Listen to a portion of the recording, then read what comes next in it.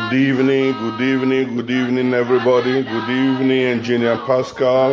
Welcome to this evening discussion. Angel David, good evening. God bless you for joining us. God bless you for joining us. Please invite your friends. Invite your friends. Please just share this program on your wall so that people can join us right now. We have very, very important discussion this evening. Discussion regarding our tradition, our culture, our history. You are all welcome.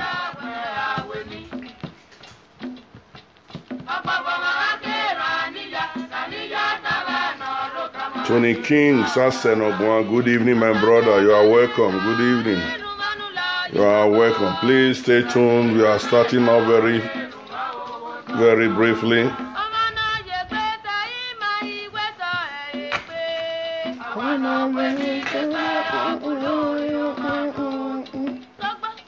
Okay, Clement, now I can see you now. You are watching. Thank you, my brother. Please share it on your wall so that other people can know that we have started. Because what we want to discuss tonight is very, very important. It's very, very important to every sons, Edo sons and daughter. Omoye Akpata, good evening. Thank you for joining us. Let's go. Thank you very much for joining us again. Osunde FA. Thank you for joining us. Abota. Open Red. Good evening, my brother. Good evening for joining us, my brother. You are welcome to this evening discussion. Please stay tuned, and I promise you we are all going to have a very nice time tonight. We are going to have a very nice discussion. Blair Oji, good evening, sir. Unique Judith, good evening. Open Red, happy Friday to you. Thank you very much. Thank you very, very much.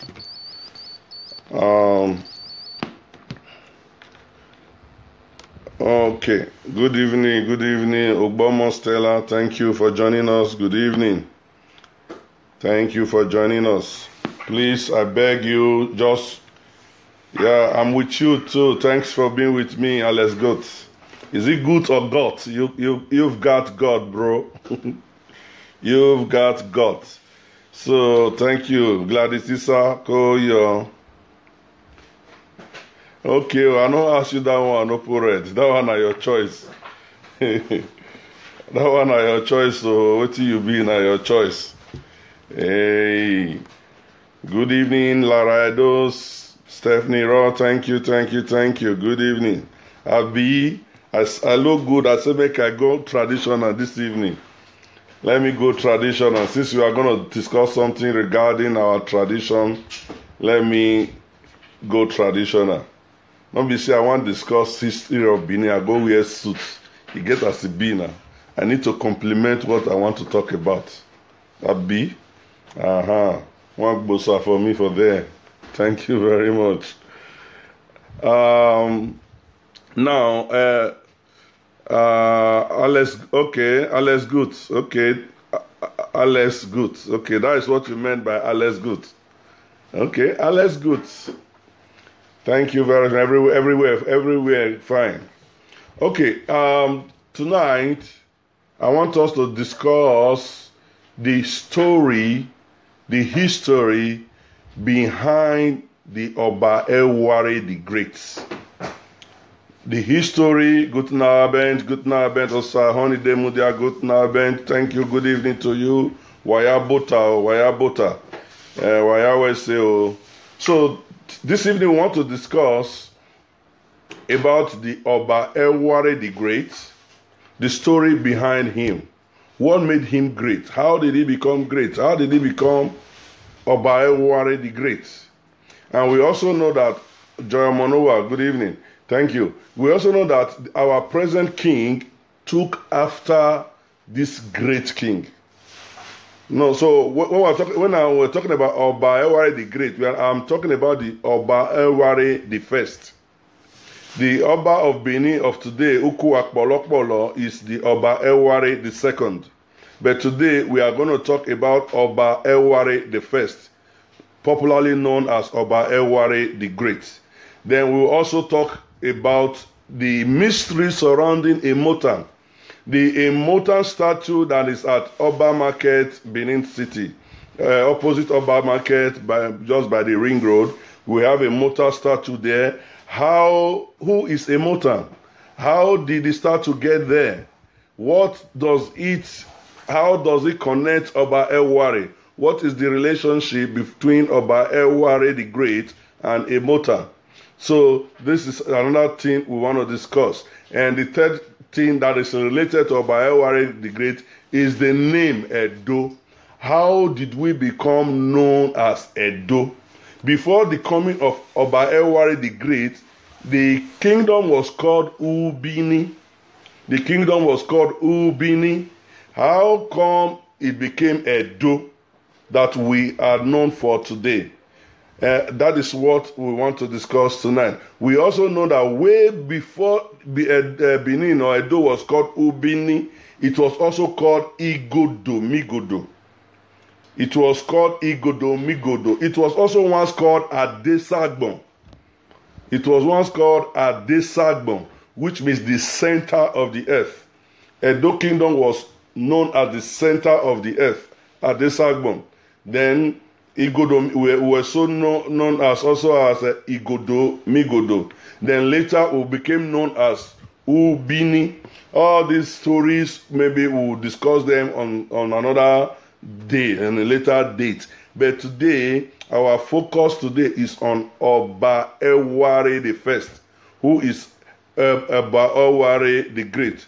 Okay, so thank you, Angel, for knowing the story. So we are going to discuss. I know a lot of you know the story, some may not know. For the benefit of those who don't know, we will discuss. Now, I want you to understand this thing.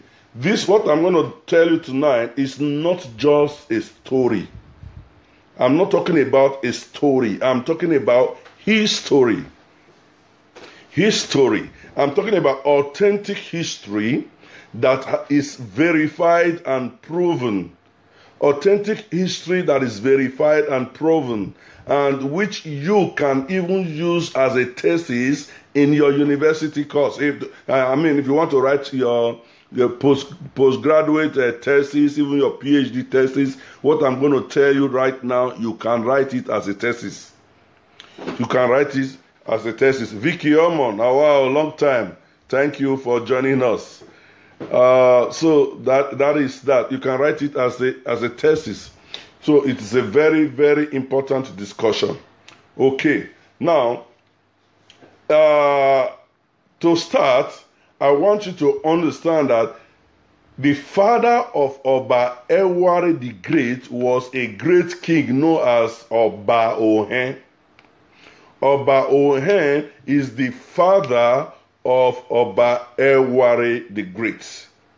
And this Oba Ohen had, during his reign, the system of primogeniture of rulership today that we have in Edo Kingdom is different from what obtained that time. What I mean by primogeniture is when the eldest son of a king takes over the throne at the demise of the king. When the king goes home to meet the ancestors, the eldest son of the king takes the throne, just like what just happened last year in the kingdom, where our current Oba took the throne of his forefathers. So that one is called primogenitor. But before Oba Ewuare, it wasn't so. It wasn't so, because Oba Ohen had 4 sons. Oba Ohen had 4 sons, and all the 4 sons ruled in Benin kingdom. All the 4 sons of Oba Ohen ruled in Benin kingdom. Because how did it happen? Oba Ohen had problem with the kingdom, because when Oba Ohen had problem with the Iyase of Benin, his own Iyase, you know that the Iyase is the second in command of the kingdom. After the Oba, the Iyase is the prime minister. Is the prime minister, is the next in command to the Oba. So Oba Ohen had issue with the Iyase then, and he killed the Iyase. Oba Ohen killed the Iyase. And when Oba Ohen killed the Iyase, the people of Benin became very, very angry. They became very angry. Because they became angry, they became rebellious. They became rebellious. They refused to obey him again because they were angry that he killed the Iyase. So because of those rebellion, there was a revolt, and that revolt led to the death of Oba Ohen, who is the father of Oba Ewuare. So now I want you to understand this system of kingship. This system of kingship, where if you look at it now, Oba Ohen was a king. His 4 sons were equally kings. It is similar to what happened in the British Empire under the Tudor kings. Under the Tudor kings, the beginning of the Tudor kings started with King Henry VIII.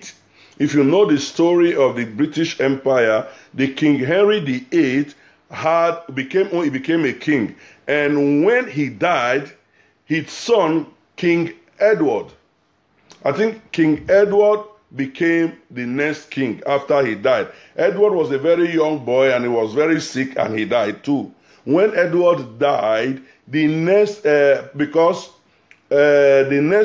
king was a woman, because King Henry VIII had only 1 son, 2 daughters. So he had 1 son, Edward. He had 1 daughter called Mary, born by Anne de Boleyn, from the princess of Spain. Then he had, no, not from Anne de Boleyn, from Catherine. The Catherine was the sister, the mother, from the daughter of was the princess from Spain. Catherine had a daughter called Mary for King Henry VIII. Then Anne de Boleyn was another king, another woman that had another daughter for Henry VIII, and that daughter was called Elizabeth. So the Tudor kings had King Henry VIII ruled, King Edward the son ruled and died. Mary, who later became known as Bloody Mary, also ruled. Then later on, Elizabeth ruled. 4 Tudor kings. But in the case of Benin, 5 kings from the same, 1 king, the father, and 4 other children ruled in Benin kingdom. So this system, and the fantastic thing about this story is that Oba Ohen and the children ruled 200 years even before King Henry VIII ruled in England. 200 years before King Henry VIII ruled in England, because King Ohen, the King Ohen ruled in from 1295 till and his children and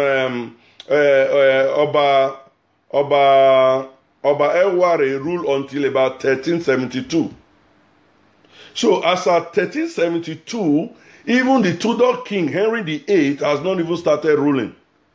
They started ruling, Henry VIII became king in the year 1500. Because actually he became king in the year 1485. Exactly almost 200 years before. So the kingdom of Benin has been very great. Even before those popular kings in England. Before those popular kings in England, 200 years we had a very great king in Benin Kingdom, known as Oba Ewuare the Great. So now, like I was trying to make you understand, when the people of Benin revolted against King Ohen, Oba Ohen, and that revolt led to his death. And when Oba Ohen died, please let me beg you, but before we continue, because I want people to hear, a lot of people to hear this, take 1 minute off, go to your wall, share this video, just share it, show it to your wall, invite your friends, let people come and listen to this thing, because it's very, very important to our story. Share it. So what I'm trying to tell you now, you see, historians forsook our people and they concentrated on England. When they tell you the picture and the story of King Henry VIII, if you see movies of King Henry VIII, of King Edward, Mary, which is Bloody Mary. If anywhere you hear Bloody Mary is the daughter of King Henry VIII. The Elizabeth was the first Elizabeth, Queen Elizabeth I, because the one that is ruling in England today is Queen Elizabeth II. So the Queen Elizabeth I was also the daughter of Henry VIII. So all these stories they tell us in history, in movies, and all that, all this came 200 years after the great kingdom of Benin had a great king. Is that one not marvelous? Is that one not marvelous? But here we are sitting expecting the historians or the European historians to come and write our story for us. No, they will not write your story. We will begin to write our story. We will begin to tell our story. And through any media that we have. Thank you, Unique, for sharing. Thank you. Just thank you. God bless you for sharing. Just share. Let people come and listen to this, because it's very, very important. It's very, very important, because if you know where you are coming from, you will know where you are going. If you don't know where you are coming from, you won't know where you are going. If you don't know how great you were as a people, you should not, from this story, you know that you are children of great kings, great and mighty kings that ruled this kingdom, even when the European kingdom were still in darkness. When they were still, we were very great, and we are still great. So that is that. Now, coming back home now to the story. The king, Ohen, killed the Iyase of the time, and the people of Benin revolted against the king, and he died. When he died, the first son of King Ohen began to rule in Benin. His name was Oba Ewuare. Oba Ewuare. He became the king. And now we don't know what led to his death. He didn't rule for too long, and he died. The next in line was Oba Orobiu. Orobiu was the brother of Ewuare. Orobiu was the second son of King Oba Ohen. Ewuare was the first son. Orobiu was the second son. Then the third son was Ogun. And the fourth child was Uwafiokun. Ogun was the third one, and Uwafiokun was the last son. And Ogun and Uwafiokun were from the same mother. Ogun and Uwafiokun was from the same mother. And when Oba Ewuare died, Oba Orobiru became king. Before you know it, Oba Orobiru also died. And there was a big problem in the kingdom because of the the way of Ogun, Prince Ogun, who was the next in line, because the two sons of the former king has died now, so Ogun is supposed to be the next in line. So the chiefs, the Dionysian, they did not want Ogun to become king because of the way he would deal with them. He was very forceful. He was a no-nonsense person. So they began to plot to kill him. And in the process of trying to kill him, when he got news that they want to kill him, he now ran away with his younger brother, who was Oba Ewuare. He now ran away into the forest. That is how he saved his life. So he ran away into the forest. That is how he saved his life. But he never knew that the Dionysian now, which is when we talk about a Dionysian, then it was just 5 kings. I think today they are about a Diony or something like that. I mean, five chiefs, the king makers. They are called the king makers. A Dionysian are the chief makers, the king makers. Today, I think there are 7, but then there were 5.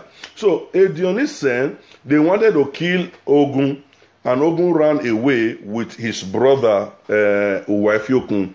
And they never knew, because that Oba Ewuare was not that intelligent, he was not a smart person. So Ogun felt that he will run and leave him, they will kill him. He never knew that they favored Oba Ewuare against him. They were looking for a king that that can rule, that they can subdue, that they can intimidate. So, but he never knew that, but he ran away with his brother, and they went into the forest.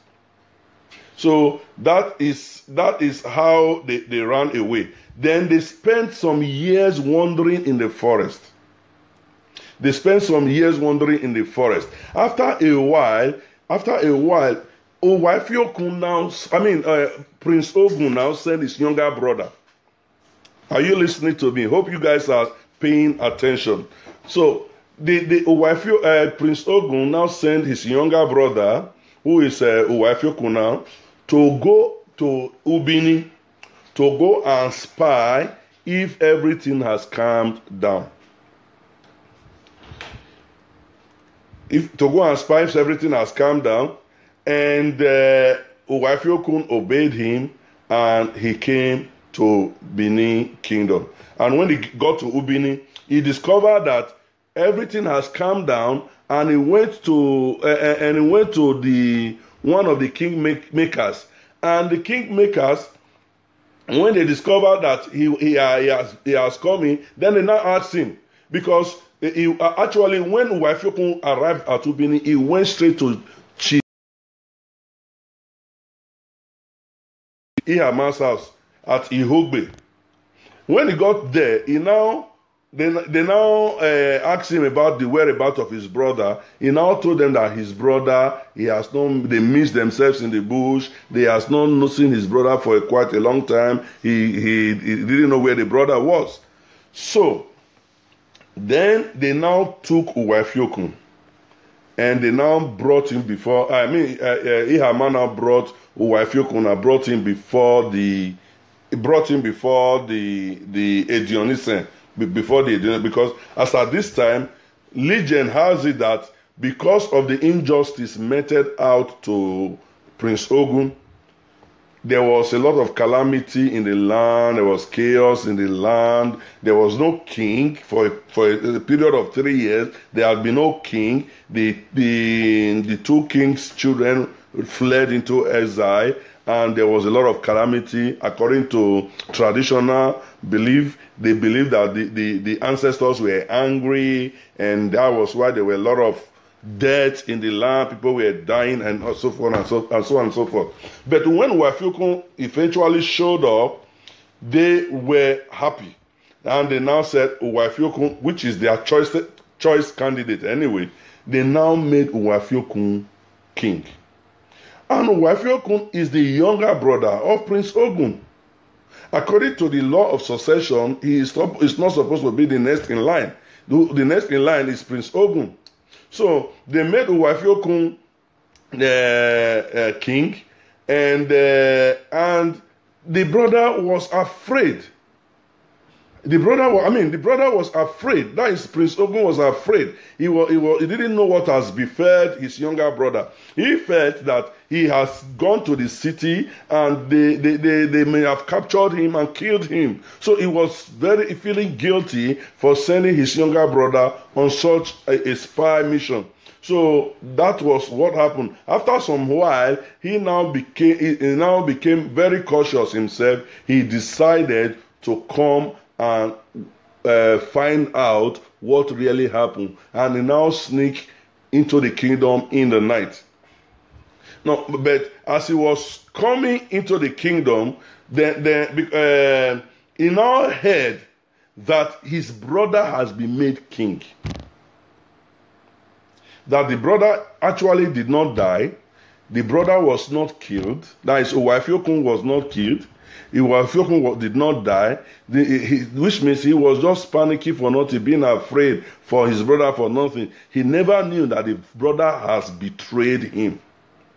He never knew that his brother has betrayed him. But when he came to this vicinity, he found out that the brother has betrayed him, and he has accepted to be crowned king, and he's now ruling as king. And when the brother became king, because he knew that for his reign to last, he has to look for a way to eliminate Ogun. So he now sent the royal warriors to go and find his brother and kill his brother. That Oba Ewuare now wanted to kill his elder brother. And the brother was the one who was protecting him all this while. So that is how that story went. Then when Prince Ogun got news about the kingship of Oba Ewuare, he became very, very angry. He became very angry, and he went to Unhuidun. There's a place called Unhuidun around Ikpoba Hill area of today, but then it was called Unhuidun. And in Unhuidun, he has an uncle in Unhuidun who was a priest, and this uncle name was Azua. He has an uncle called Azua who was a priest in Unhuidun, and Azua made a divination. And Azua made this divination and told Prince Ogun that he would get his throne back.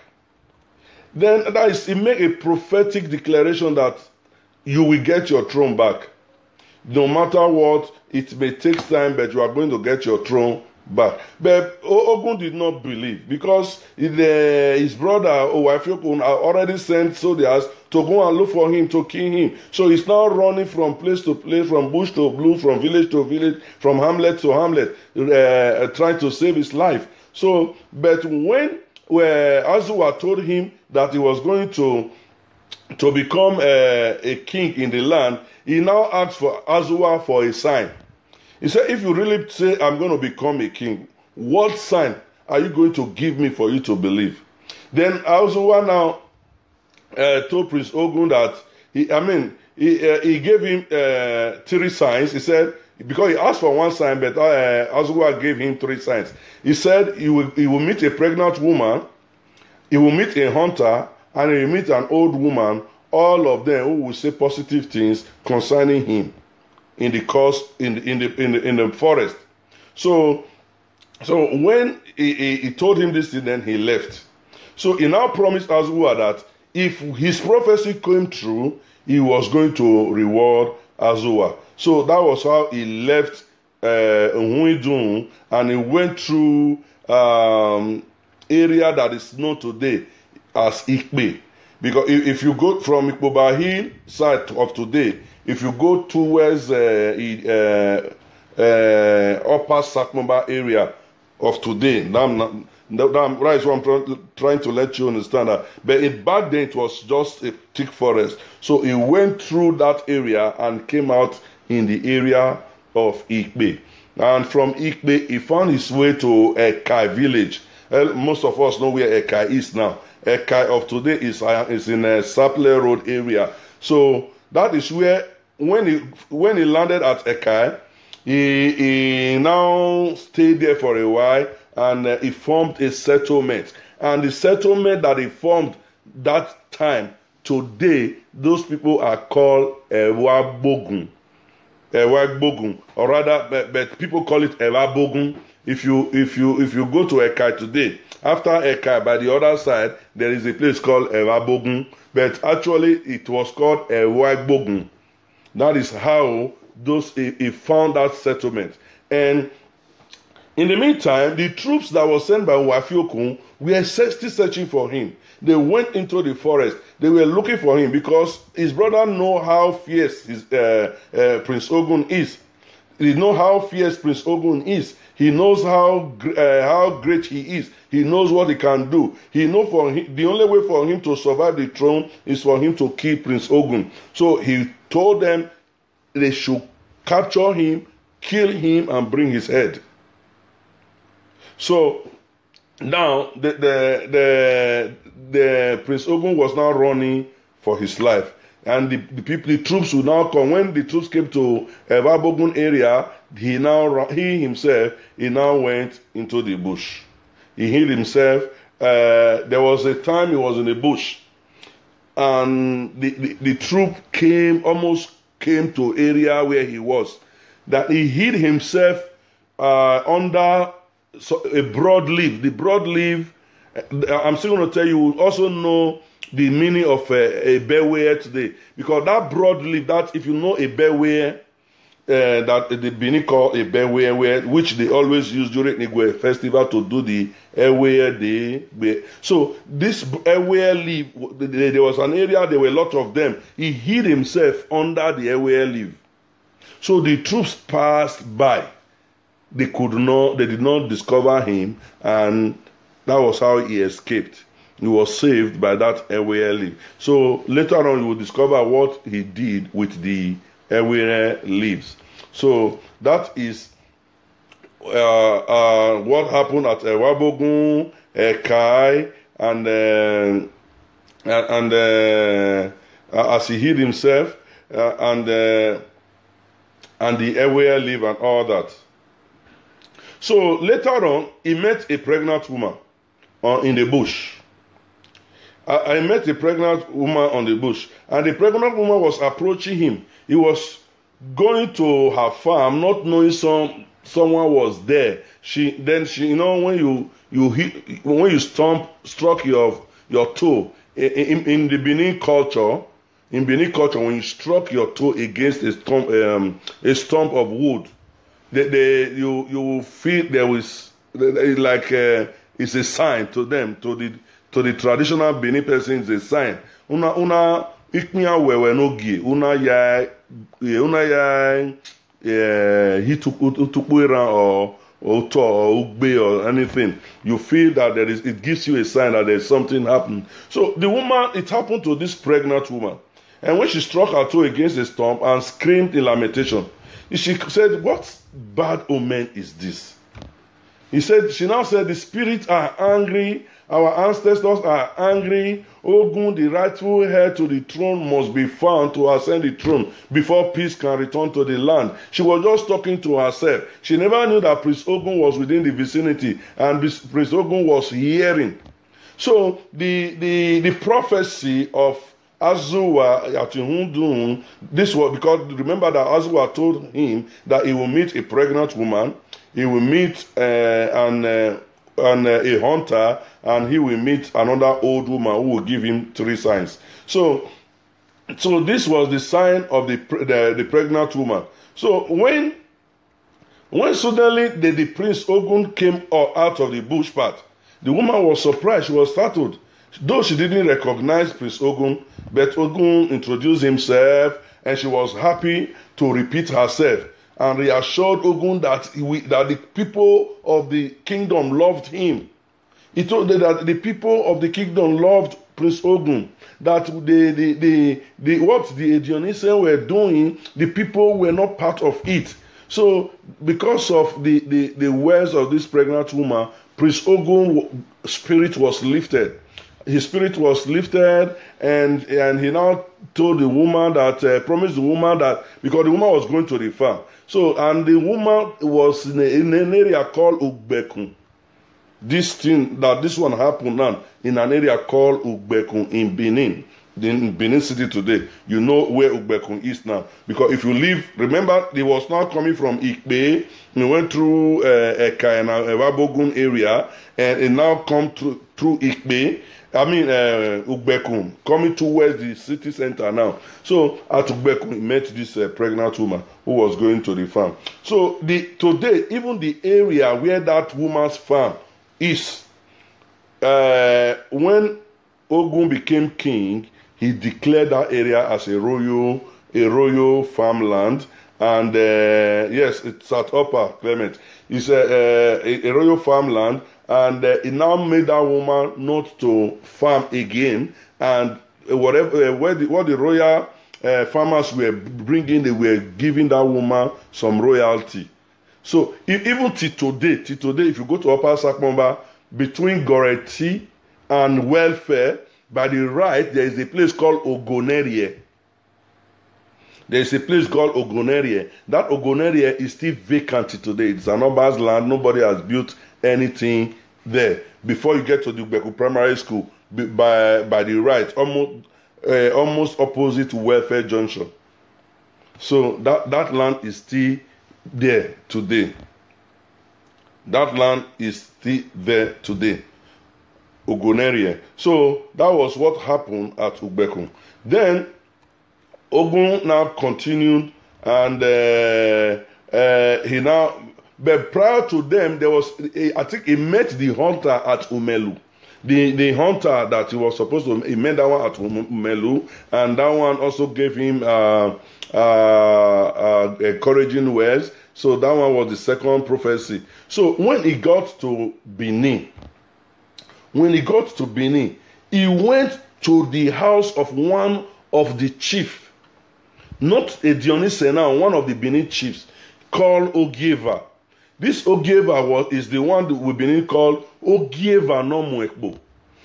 Prince Ogun went to the house of Ogieva no Mwekbo. He went to the Ogieva's house, and secretly told, he was hoping that he will find respite there from the troop that was hunting him, because as he was coming, people seeing him, they are reporting to the palace. You know, the words of the king is law in the kingdom. So the people who sees somebody who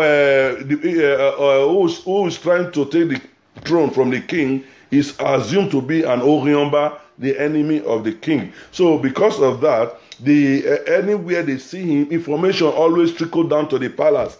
The palace always find out that Prince Ogun was here. Prince Ogun was here. But before they will get there, he will run away. So when he got to Benin, he went to Chief Ogieva's house, Ogieva no Mwekbo. And he now told Ogieva no Mwekbo that his life is in danger. The chief, the Dionysian, and his brother, they are hunting his life. Then Ogieva now told him to come and hide. Ogieva now hide him inside an empty well in his compound. Ogieva now covered the mouth of the well so that people will not find out, so that to reassure him. But when Ogieva no Mwekbo left there, Ogieva now discussed with somebody that he is going to go and look for the royal army to come and capture him.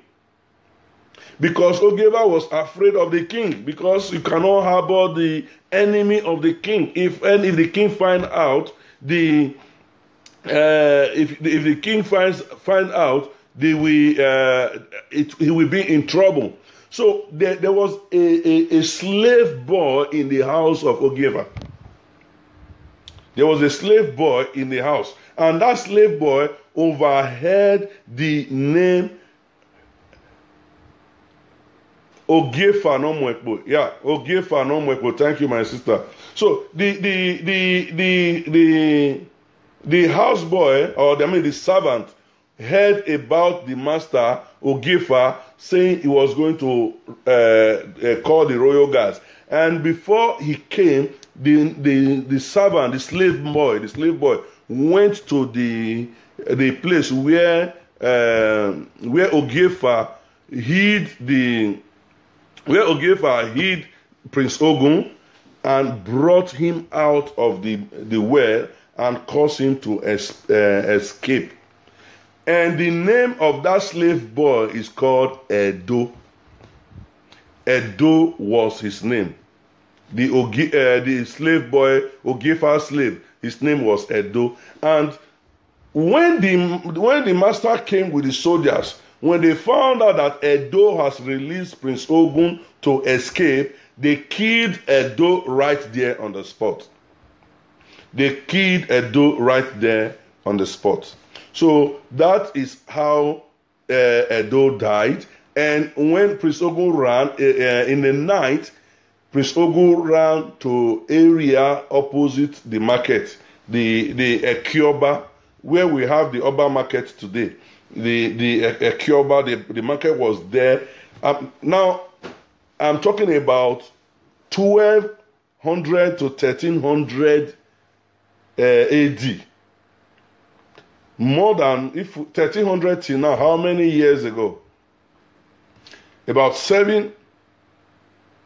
800 years ago. So is it 800 now? Yeah, about 800 years ago. Now, the market, this Oba market, was there as at that time, has been there. Then opposite the Oba market, there was a woman who was an old woman who was staying there. They built a hut. She built a hut there at the opposite the market. And the name of this woman was called Emotan. The name of this woman was called Emotan. Now, let me divert a little bit and tell you a little story about Emotan. Emotan was a woman who came from Enya village. If you know where Enya is now Aduwawa area where the Coca-Cola company is now in Ipoba hillside. That is where Enya is. So it came from Enya village, and this woman, she was married to a man. She was the second wife of a particular man in Benin City. She was a wife of a particular man in Benin City. As a young woman, during the reign of Oba Ewuare, Prince Ogun's father, she married this man called, the man's name was Azama, Chief Azama of Ihogbe. That is Emotan now. Emotan married Azama of Ihogbe as a second wife. But as at that time, her real name was not Emotan. Her birth name was called Uwaraye.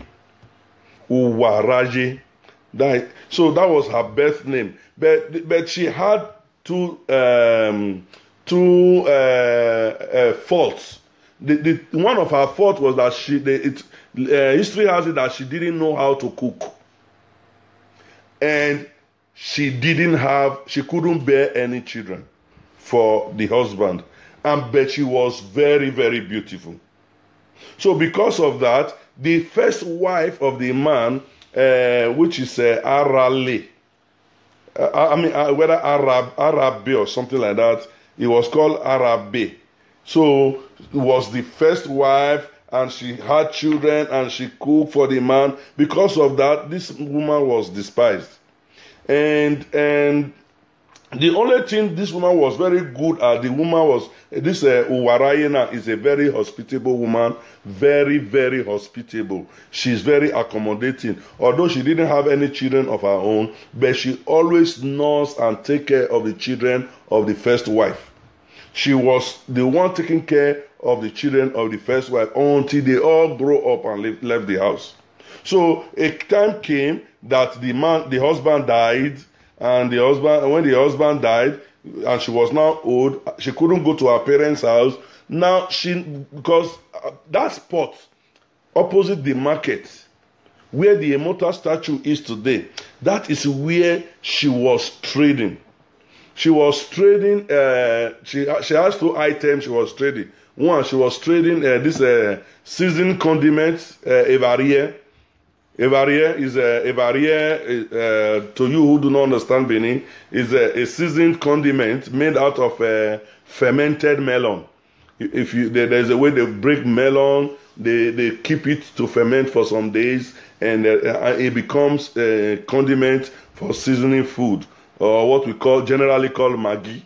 So this is what she was doing, and she was also involved in picking cotton balls and turning it into wool. This is what she was. Okay, African Maggi. Okay, Zoe says African Maggi. Okay, native Maggi. All right. So a lot of you know what Ewuare is. So with that, this is what she was selling. But because she loves children, when customers come to the market, with children and some women with wares, they always leave their children, their babies with Ewuare, which is Emotan. They always leave their children with her at the other side of the market. So she was the one taking care of them. So it's invariably, it's like in the year 1300, Emotan started the first nursery and daycare center in the whole of Africa. Is that not wonderful? In the year 1300, Emotan started the first daycare and nursery care or a crèche, what you call some of you call it crèche today, or kindergarten, whatever. She started it back then in 800 years ago. So that was what the woman was doing, and she was funniest thing, she was doing it free of charge. She was not collecting money from anybody. So she was a very, very hospitable person. She was a very, very hospitable person. She was loved by everybody. If she didn't have children of her own. It's like the children of all the women in the market were her children. They were all her children. She was very good. So when she became old, when the husband died and she had no place to go, now she now went to erect a hut at that place where she was taking care of children and selling her wares. That is where she erected a hut, and that became her house. That became her house. So that is. But the only thing I have missed out, and let me just put it because to me it looks like it is denigratory how the name Emotan came about, because she could not bear children, and because she couldn't cook, she couldn't cook. The husband nicknamed her Uwarayene Ekimieteme. Enemitan. No, so that is where Enemitani, Ekimitem or Ekimita. That is how the word Emotan came about. But her name was Ewuare, because they said she doesn't have children, she cannot cook. They say Ekimitan or Ekimitem. So that because of after a long while, the name changed to Emotan. Actually, the name was not actually a title. It was not even a praise name. It was not even a guy's name. It was a derogatory name, but it became a name, and that name is a beautiful, beautiful name today. So that is how Emotan came into the scene. So when Prince Ogun fled Chief Ogefa's well, she ran into the heart of Emotan, because Emotan is a very loving person, respectable person. She recognized Ogun. Ogun is a very known person, so he now hid Ogun in the hut. But word soon got to the royal guards that Prince Ogun was found in the vicinity of the market. So the guards came, they started ransacking the whole area, they searched from house to house. They even went into the house of Emotan to look for Prince Ogun. But Emotan hid Prince Ogun. He was well hidden with all the wares that she sells. He used things to cover Prince Ogun, and they could not locate him. So that was how he escaped. So when it was from Emotan, he now got all the news and all the information and how the kingdom has been struck with a lot of bad luck, and how the brother has sent people to come and kill him. He became very, very more furious, and he snuck his way into the palace. And when he snuck his way into the palace, he found his brother and he murdered his brother.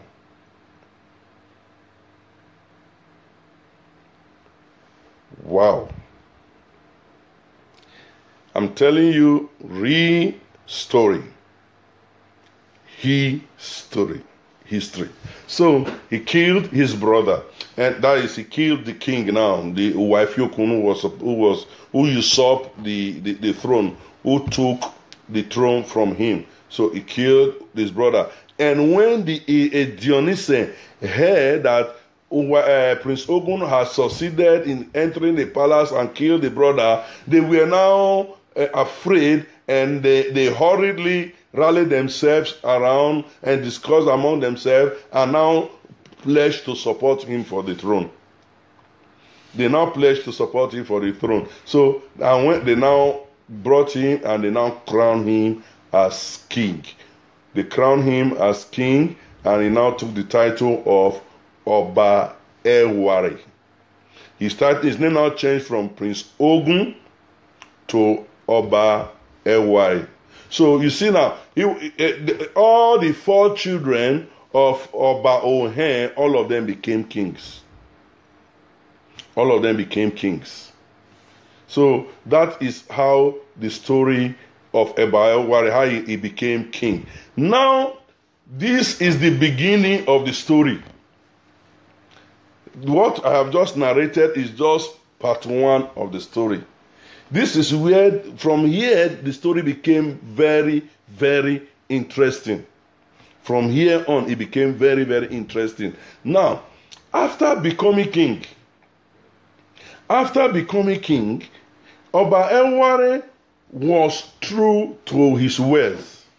Because remember, before he became king, he has gone through a lot of crisis, met a lot of people. He met Azua, he met the pregnant woman, he met the hunter, he met Emotan, he met Edo. So the first thing he did when he became king, as Oba Ewuare, he appointed Emotan as Iyeki, as the matron of the market. That is the leader of the authorized Ikbate guild. There was a guild now, he called Ikbate. They were tasked with the security matters in the market and enforcing market rules. All the laws and order in the market. Now, Emotan became the Iyeki of Oba market of Ekioba. She became the ruler, the head of all the market security and rules and regulations. She became the Iyeki. So, now,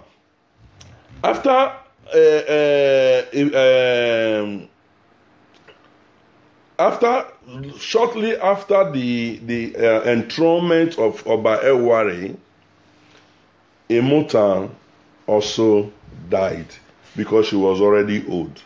Emotan also died because the death of Emotan really pained Oba Ewuare, because he had hoped that she will live longer so that she will reap the benefits of all the things, the favor she did for him. So because of that, the only thing he could do was that the king made a decree that Emotan should be buried in her hut. That is where her hut was. Her hut opposite the market. That Emotan should be buried there. Later, the grave was marked. A tree was planted by the graveside called Uruhe tree. This Uruhe tree is a very strong tree, and they deify, the king now deified Emotan, and said that every celebration, every procession in Benin City must pay homage to the burial site of Emotan. That is why you see in Benin, during Insoton, back in the days, I don't know if they still do it, back in the days when there is any Insoton in Benin, no matter where you are in Benin, people must dance and come to the front of Emotan to end the Insoton procession. They will end it at the shrine of Emotan. They will pay homage to Emotan. That's because that was a decree made by Oba Ewuare the Great. It was a decree made by Oba Ewuare the Great to honor the honesty and the magnanimity of the king, of the woman Emotan. So the tree that was planted at Emotan's grave, this Uruhe tree, survived. The first tree survived for 300 years. The first tree was there for 300 years. And after 300 years, the tree fell. The tree fell during the reign of Oba Osunde. The tree fell during the reign of Oba Osunde, and that was around 1816. Between 1816 and 1848 was when Oba Osunde was king. So after 300 years, the tree fell. And when the tree fell, Oba Osunde planted the same tree, another tree, a young tree, the same type of tree in the same grave, at the same spot, to honor this woman. So that replacement Uruhe tree survived for about 150 years. After about 150 years, they now plant another Iroko tree close to the tree so that they can jam each other and support each other, because of what happened before. So they planted after, because the first tree, Uruhe tree, lasted 300 years. The second tree was planted, and after about 150 years, they planted an Iroko tree. So the two trees were now growing together, and the two trees were there for about 100 years together before they finally fell. So when the tree fell, it was in 1954. Now I'm coming to where this particular statue, that statue you have right now at Oba Market, that Emotan statue, was erected in 1954 by Oba Akenzua II. Oba Akenzua II is the father of Oba Ewuare. Oba Erediawa. He's the grandfather of Oba Ewuare II. So Oba Akenzua II, in 1954, in cooperation with the British colonial authorities, they commissioned that statue. Now, one thing very important about that statue in Benin City was not even made in Nigeria. That statue was formed in Chelsea, London. That particular Emotan statue was fashioned, was molded in Chelsea, in Chelsea, England. You know, those of you who are Chelsea fans, up Chelsea, up Chelsea. So Chelsea fans, today, that particular place where that Chelsea football club is where the Emotan statue was cast. And when it was cast, it was actually cast in 1951. There was a miniature, there was a miniature model, a small Emotan model that they took from Benin to England. They took a small model of Emotan made by one professional brass caster from Igueomo. That is the normal Igun Street now. There is a professional bronzecaster from Igueomo. His name is called Enomayo. Enomayo made this bronze prototype, a small type. So now the British now took this small prototype. They now took it to England and took it to Chelsea, and it was now sculpted by a man called John A. Danford. John A. Danford was the sculptor that sculpted this present Emotan that we have today. So it was sculpted in 1951, but it was officially commissioned when they brought it from England. They brought it to Benin, they erected it there, and it was commissioned in 1954. It was commissioned in 1954. That is the story of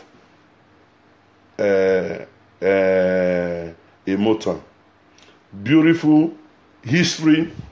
It's not just a story like I told you. This is history. This is real history.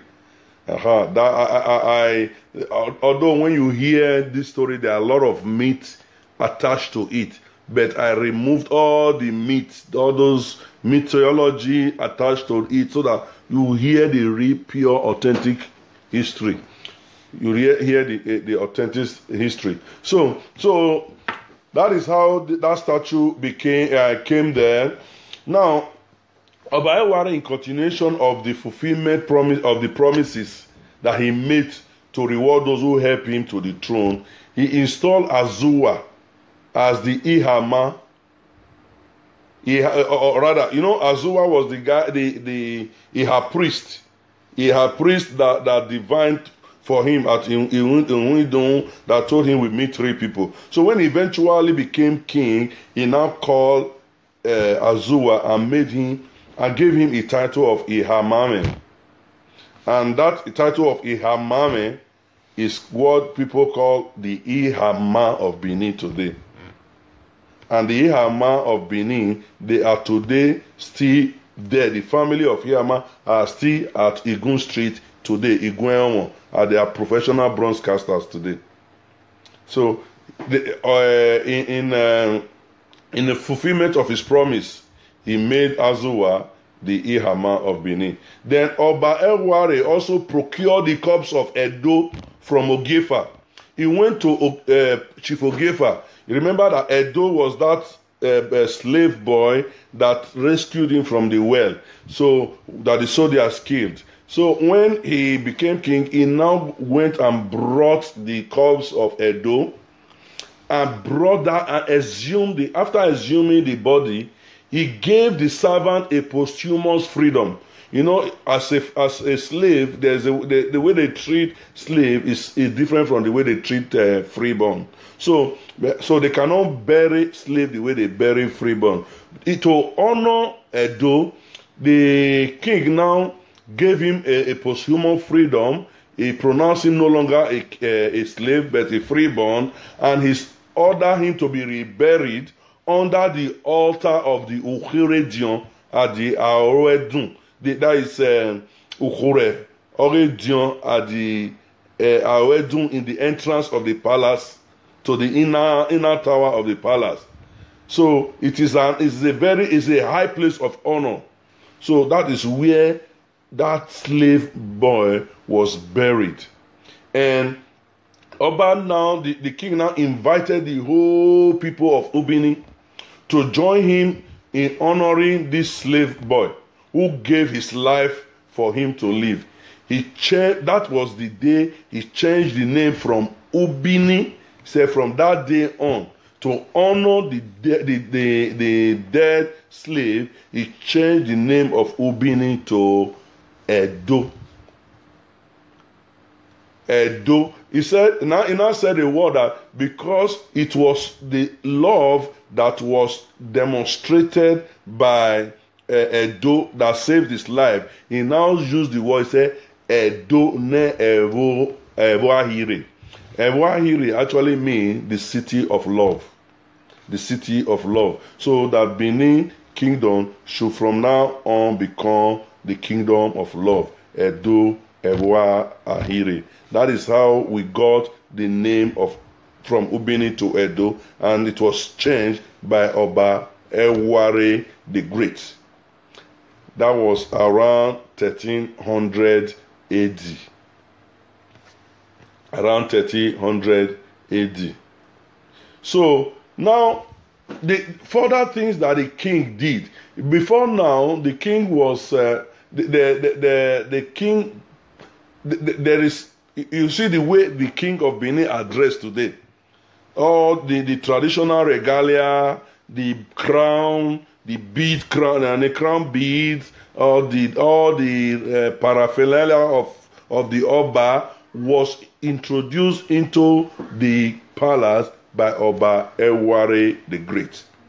Of these elegant ceremonial costumes of the kings and the chiefs, that they, even like the way I'm dressed today, I'm dressed like a mini chief. So that is how that is all this were introduced by Oba Ewuare the Great.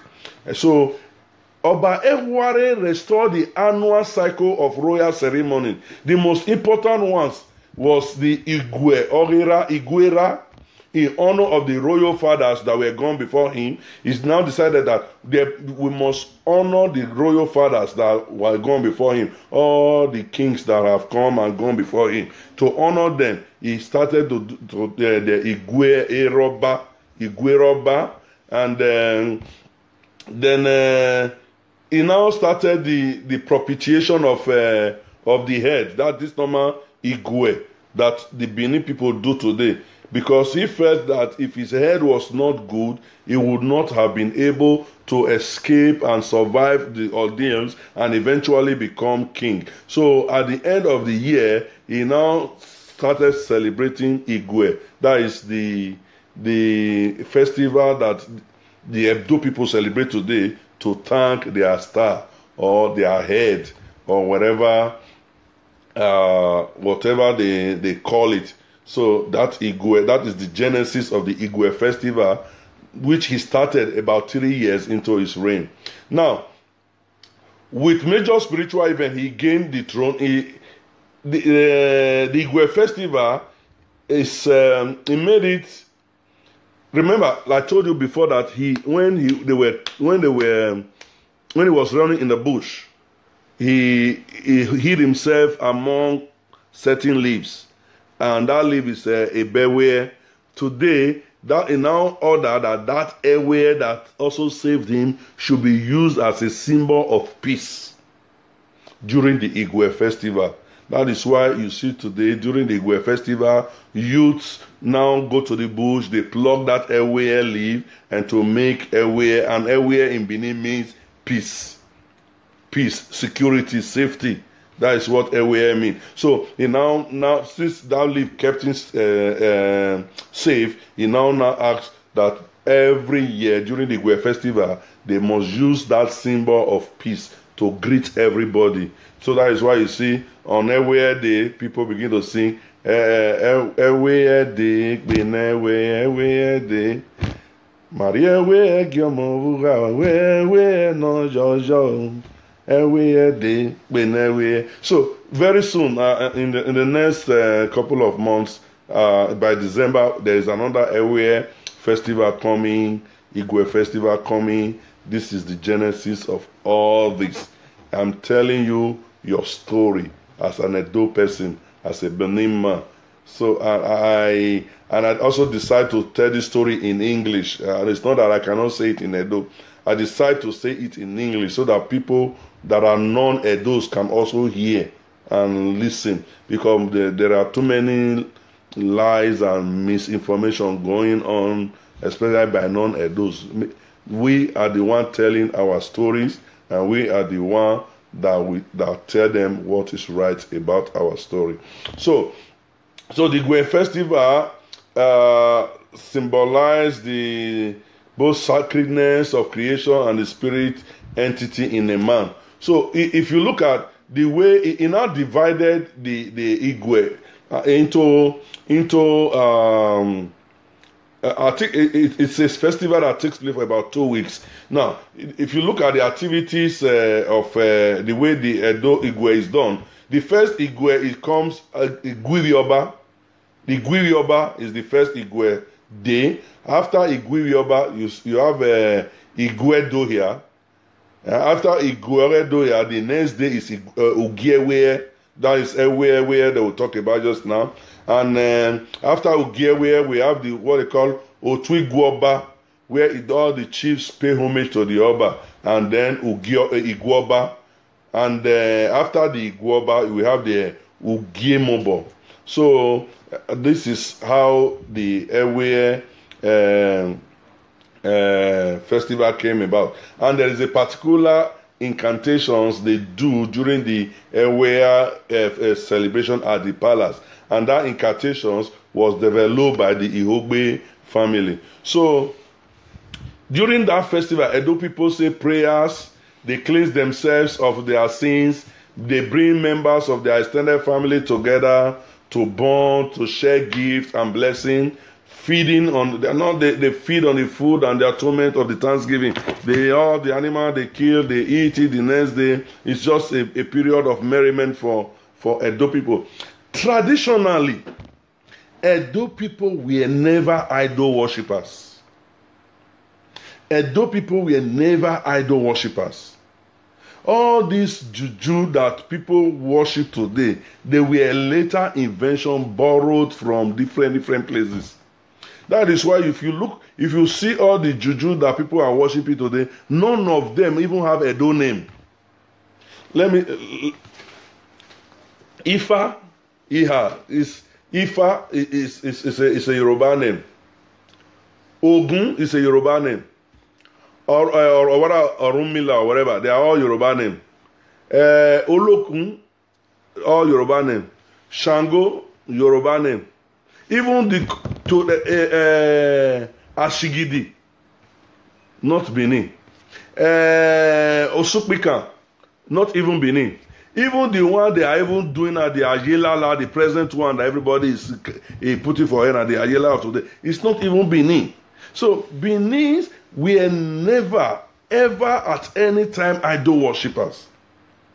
They worship the true God, they worship their ancestors, and they worship their head. They worship the true God. That is why if you go to the Holy Arosa, if you see what they call Osagbaye, that is what the Edos, traditional Edos worshipped. Then they worship their own ancestors that are gone by, and they worship their head. The Edos never put one juju in one corner to do. So I don't know how this one came about. So that is not our topic today. So that is how the Ewuare issue ended. So to quickly draw this thing to a close, so that I just want to touch one very important area.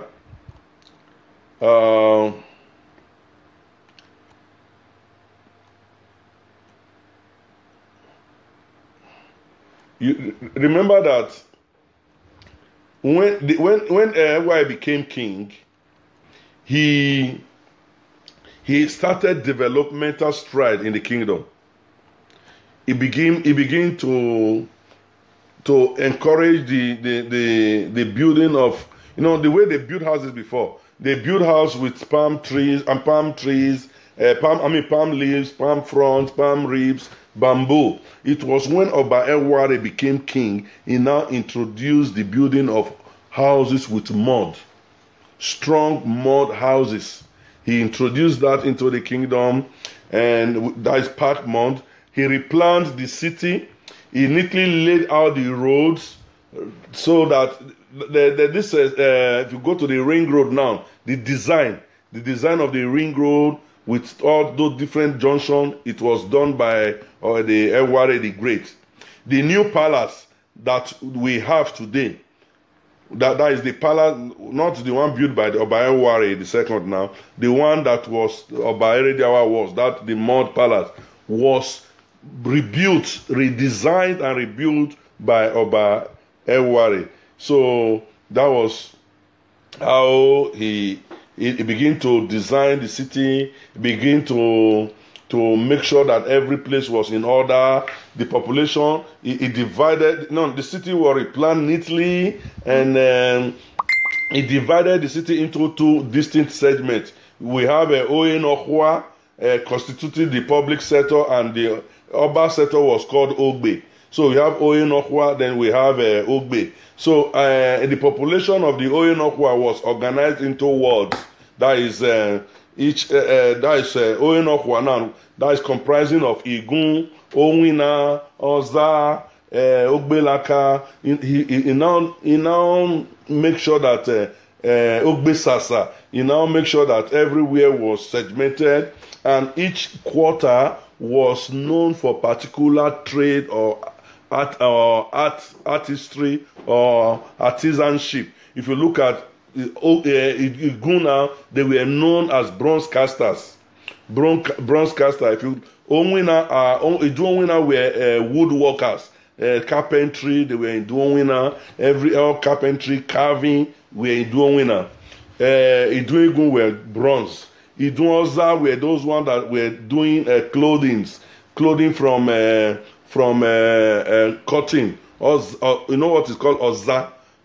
That is the ones that they were doing those ones. That he organized the city. Every quarter were specialized in different professions. This is what our great king did more than 800 years ago. More than 800 years ago. Why I'm saying this, so that we know that what I'm saying, our new king know about these things. For him to take the name Oba Ewuare II, he knows that he has a very big shoe to fill, and we believe that living by his name, the kingdom is going to experience the same greatness we experienced during the reign of the first Oba Ewuare. During the reign of the first Oba Ewuare, it was so great and prosperous. We believe that the new king taking that same name, his reign will be great and prosperous as well. And we pray that his reign will exceed that of Oba Ewuare, that at the end of his tenure, we will now name him Oba Ewuare the Greater. So that is what we pray for our king. So now the next thing Oba Ewuare did was the war machine. He began to go into conquest. He began to set up war machine that extended Edo nation, the notion of kingship, object of Aztec power across the west coast of Africa. Through dominance, he lent name to. You see, he's so dominated that do you know that the Atlantic Ocean, because from Benin Kingdom, it dominated to the Atlantic Ocean. Even the Atlantic Ocean, the high sea, today it is called the Bight of Benin. The Bight of Benin, because of the dominance of our great king. So it was his reign, at the height of his reign, the Edo controlled a vast land in Yoruba land, a vast land with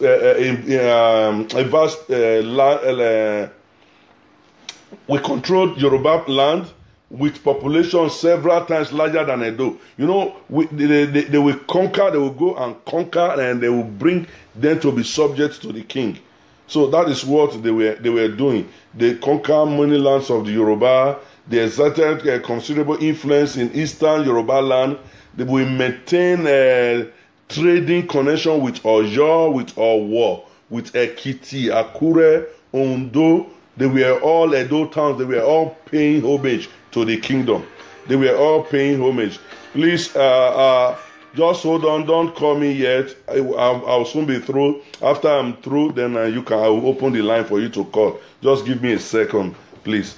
I will soon be through. Please, after I'm through, you can just call and state your opinion.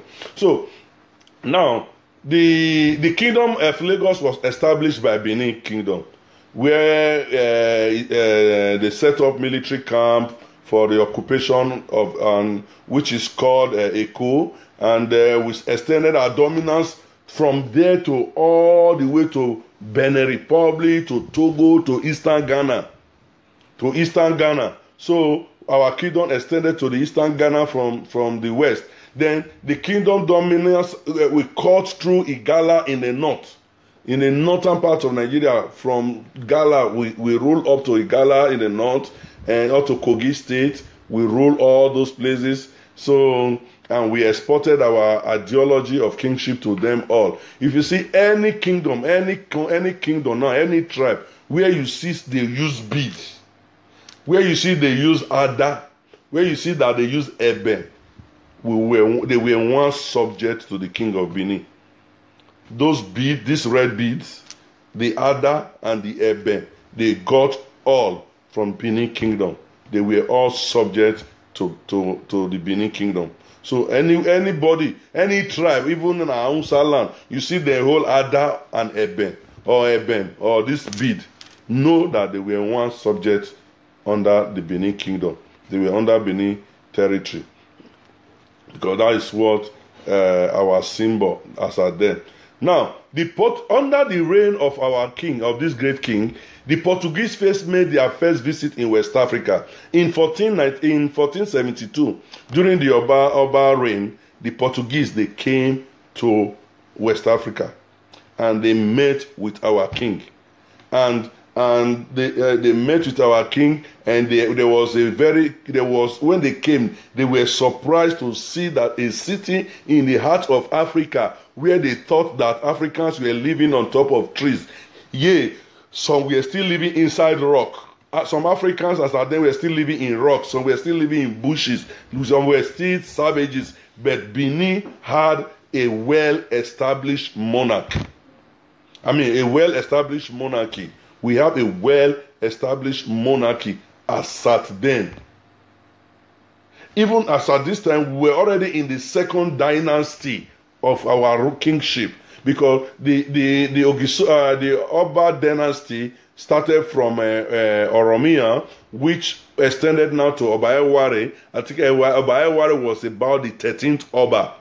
Oba Ewuare was about the 13th Oba. But before this 13th Oba, we had already had about 31 kings known as Ogiso. Among these 31 Ogisos, 2 were women, 2 great women ruled as Ogiso in Igodomigodo. So to tell the Portuguese were surprised that a great civilization was in the heart of Africa. They were very surprised. So they extended their hand of fellowship, and there was a very great trade that went. A trade that went between us. There was a cordial trade relationship. Because they respected us. They respected us.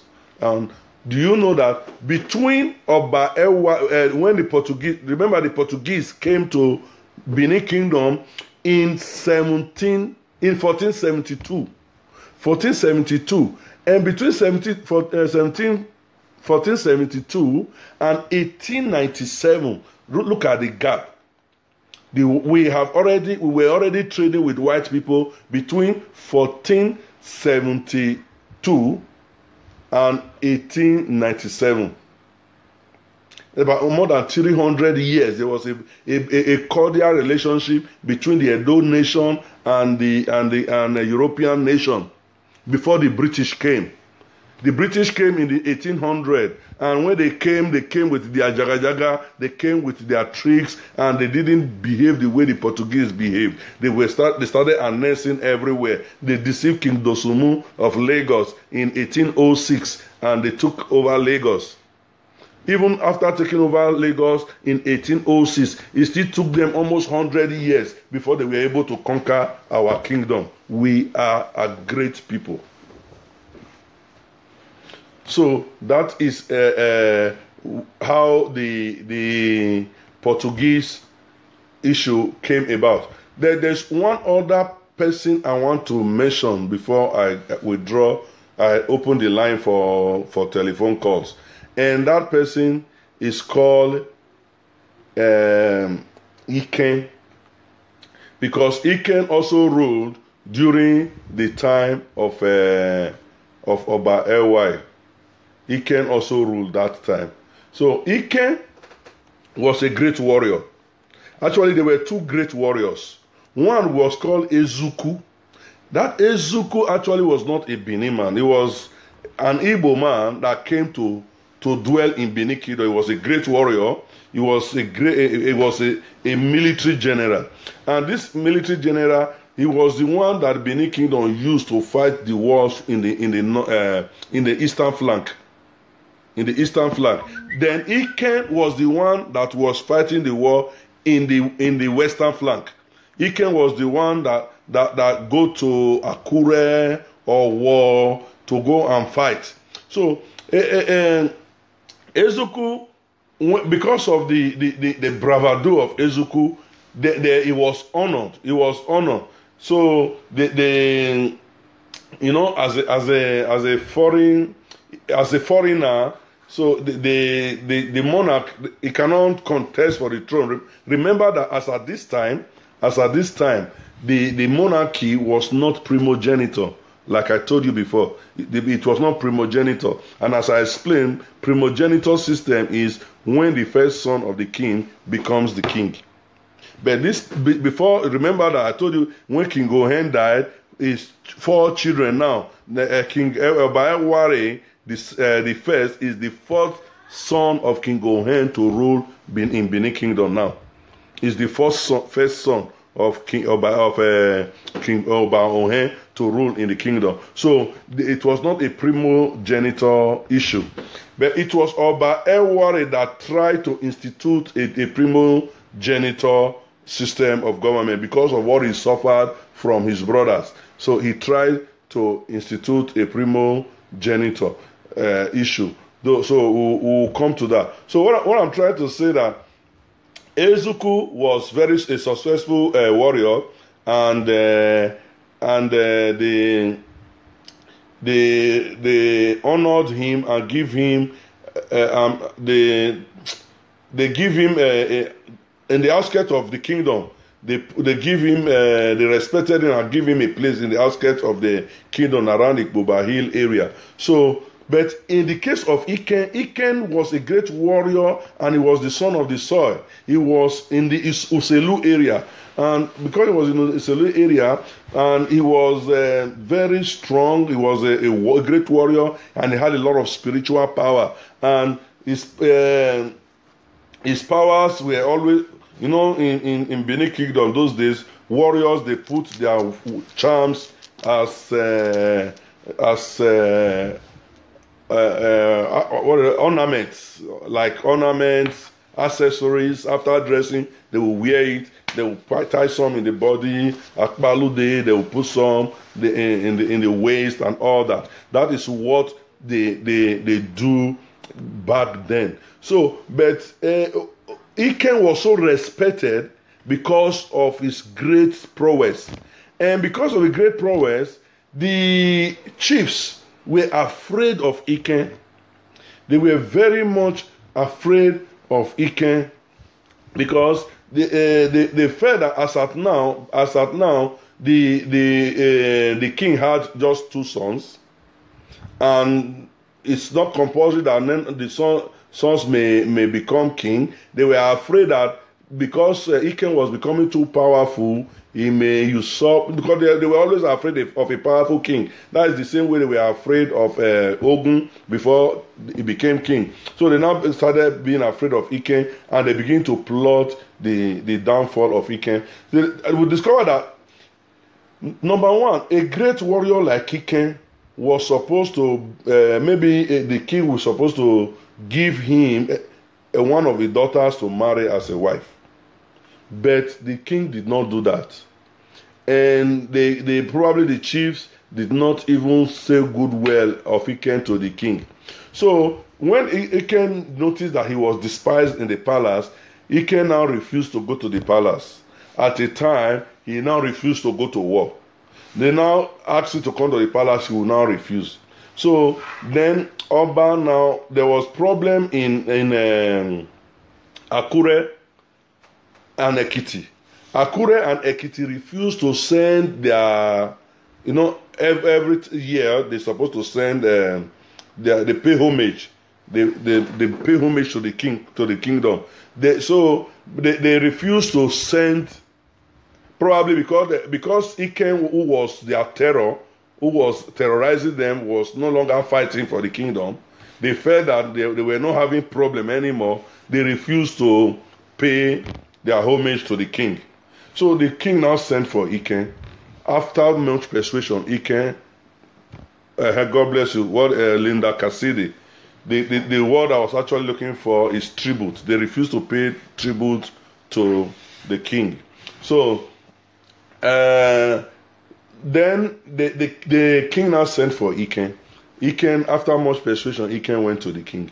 The king now begged him to go to meet this king of Ekiti and Akure. If they refuse to pay the tribute, he need their head. So when the king of Ekiti heard that Iken has been mobilized, he quickly withdrew his threat and returned being loyal to the king and sent his tribute. But the king of Akure refused to send his tribute. So Iken now went to Akure to fight war. While Iken was away, the Oba Ewuare now sent his son, because they had two sons now. The Oba Ewuare sent one of his sons to go to Iken's palace. No yadaji Iken until Iken goes and come back. That was called that title. That is how the title of a Daiken came about. That no yadaji Iken to go and hold the house of Iken until Iken goes to the war and come back. So Iken now went to war, and when Iken got to Akure, he fought the war, because the war was known. Akure people, they used jazz. Iken used jazz. The war was very brutal, and the legend had it that the palace chiefs, they were doing a lot of charms so that Iken will die in war. But unfortunately for them, Iken succeeded and conquered the king of Akure and cut off his head and sent the head through emissaries to the palace. But something happened.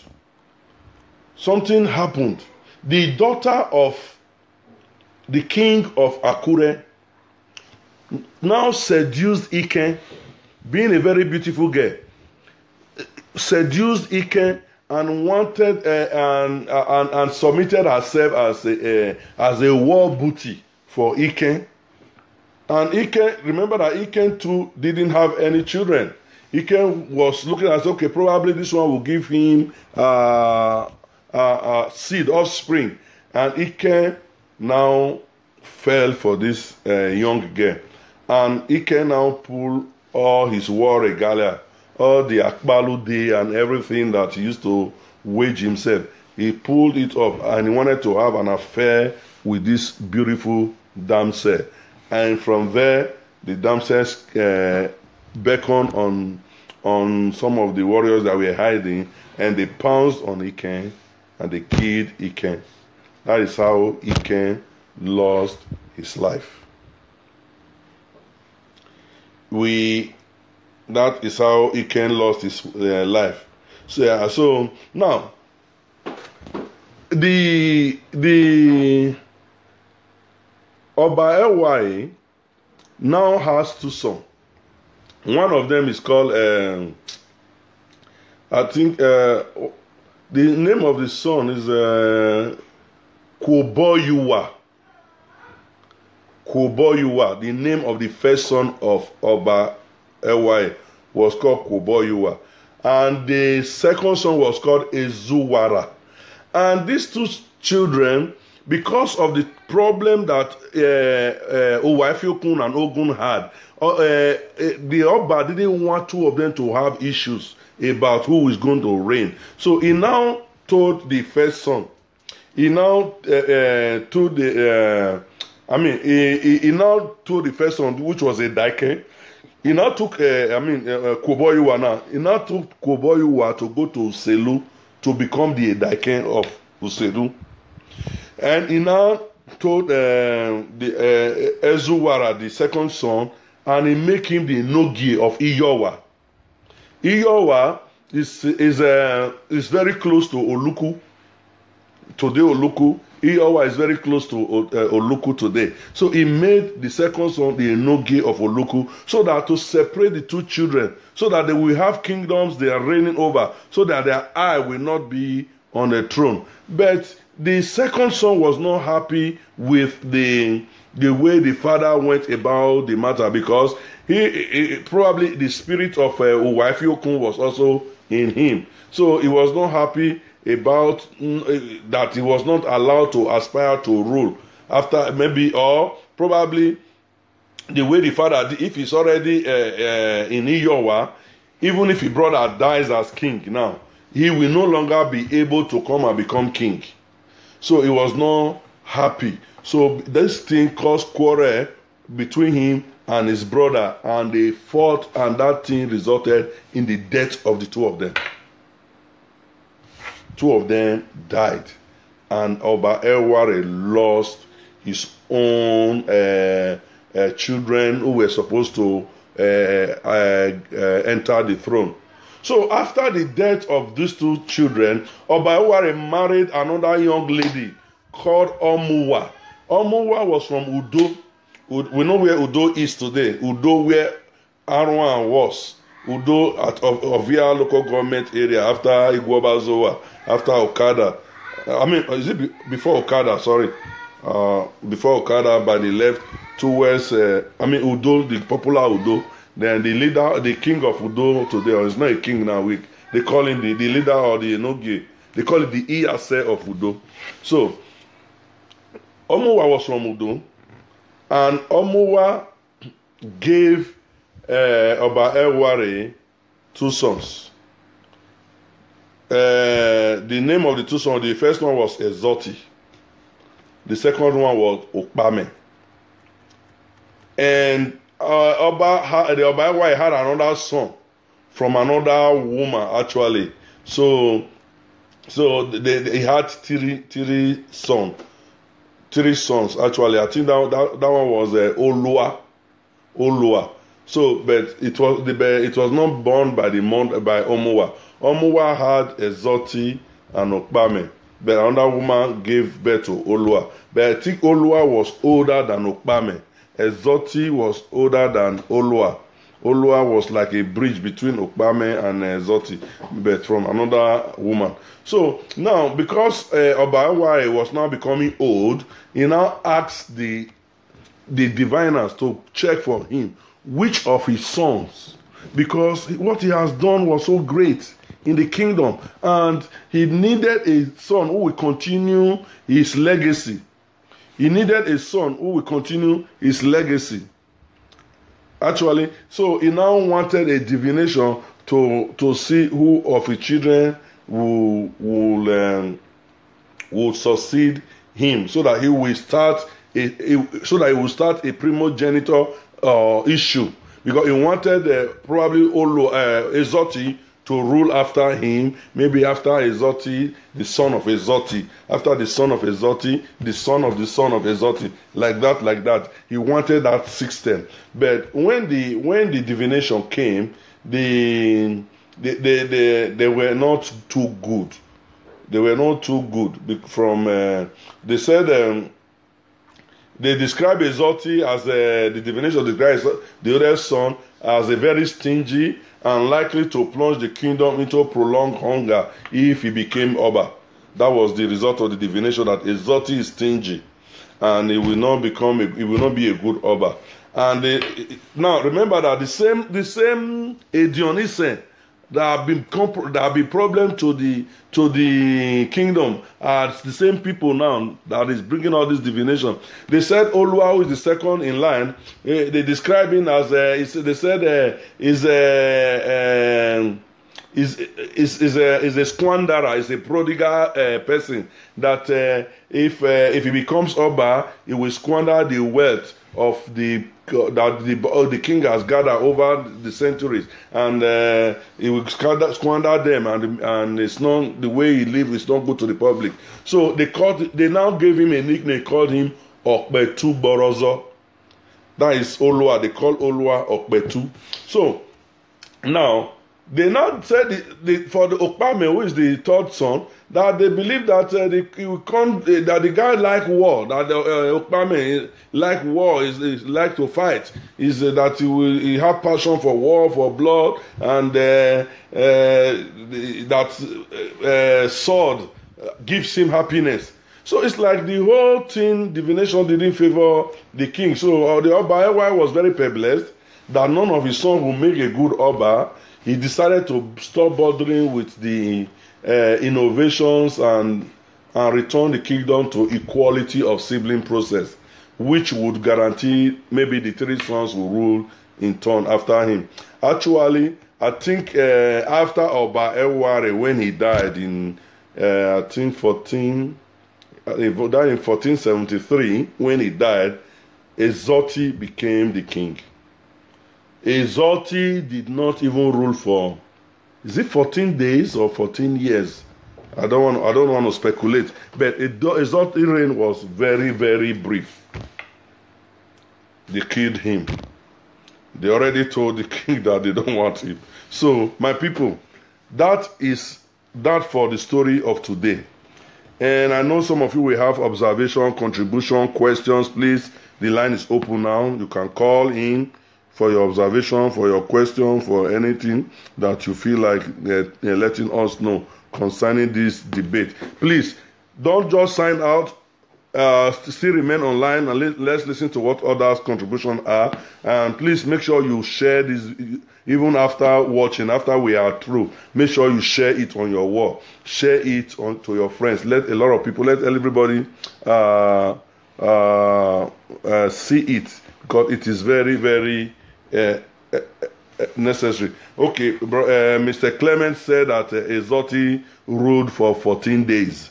I think that is very correct, because I know he had a very, very, very brief rule. He had a very, very brief rule. So please share. Just share. Please call in. Let us hear your contribution. Those of you that are just joining us, please, you have to, when the video is over, I don't want to recap. When the video is over, please go to the beginning and make sure you start the story from the beginning so that you can get a full impact.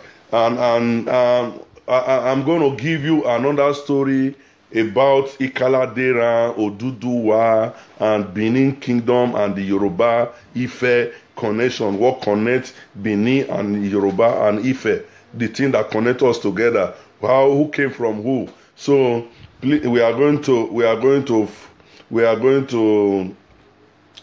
also discuss that one, because that one is very, very important for us. That is the beginning of the Oba dynasty. We are going to go into that some of these days, but let us dissect this one. Let us enjoy this one. Let us listen and remain in our memory, because as Beninese, we should know our history. We should know our story. Not this fake historians telling us our story. No, this is who we are. We are sons and daughters of great and great kings. Oba Ewuare was the greatest king that has ever ruled Benin Kingdom. And it is our prayer that the present king who took Ewuare II will equally be as great, if not even greater.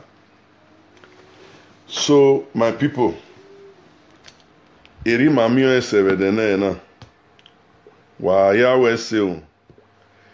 there's nobody calling, let me give you some Benin music.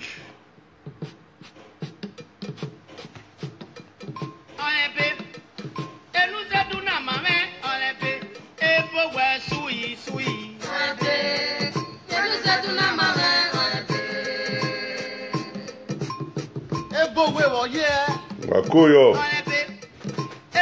Thank you very much, Helen Idiakwa. Thank you. Vicky Omo, thank you for joining us. Linda Cassidy, thank you. God bless you. Please make sure that you guys share. Please share. Thanks you, Osas. Thanks. Osas. Victor Ero, thank you very much, my brother. Thank you, Kevin Benovia. Share, like and share. Thank you very much.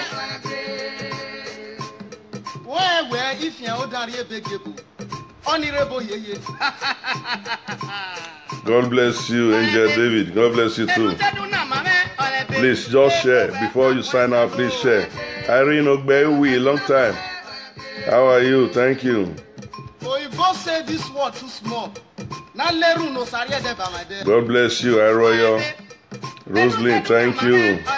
Mercy, thank you. Kemi Sunday, thank you very much. Sonny, thank you, Sarabo. Efo Samson Asemuta, thank you. Now somebody is calling from the UK. Let's listen. Hello. Hello, my sister. Hello, my sister. Are you hearing me? Hello? We are hearing you. Koyo. Hello, pardon. Yeah, tell me, Koyo.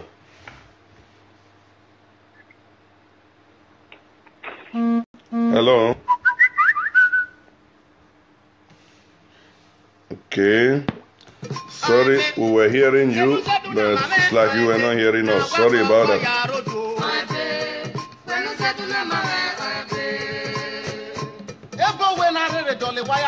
Good evening, sir. Vicky Omo Flexi, Peter Omo Flexi.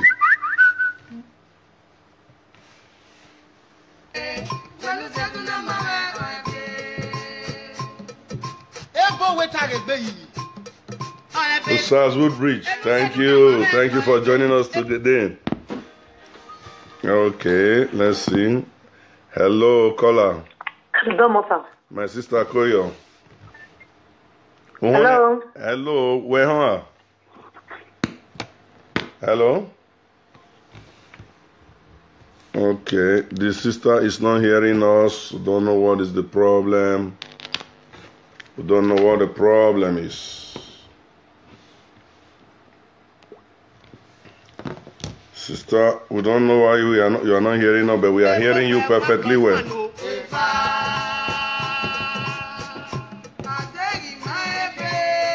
Proud of you. Ekoswe Vito too. I'm proud of you too. Thank you.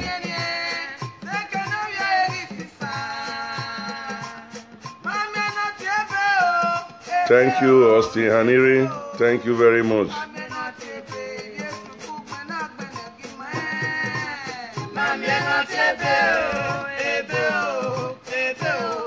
And White, good morning, my sister. God bless you for joining us.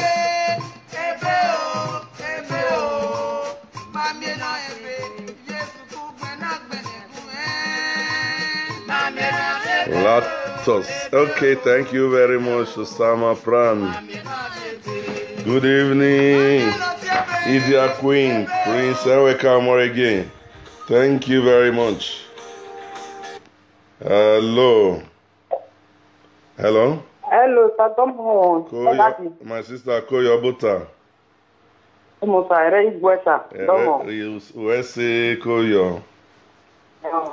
Koyo. If I ask you what about what's where my sister, madam, yo?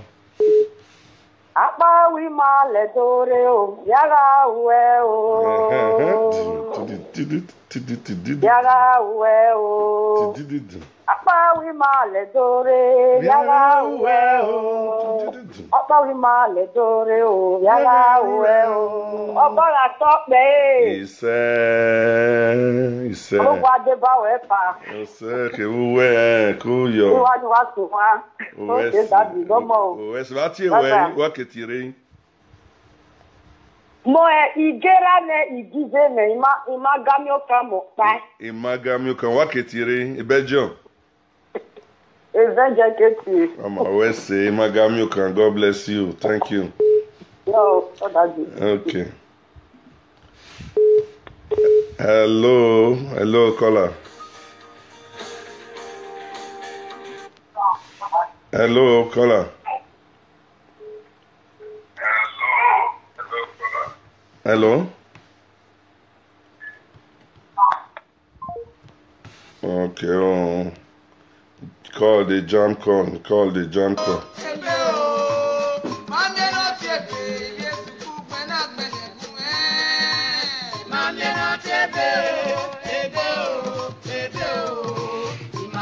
Good morning, Franco Paul.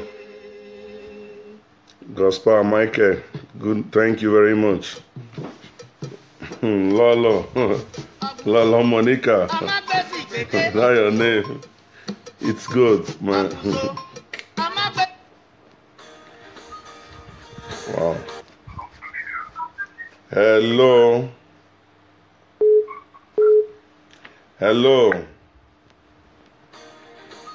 Too many calls coming at the same time. Don't know why. Hello. Hello, good evening. Please turn down the volume of your device. Okay. Can you hear me now? We are hearing you. Good evening. God bless you. Good evening. My name is Linda Cassidy.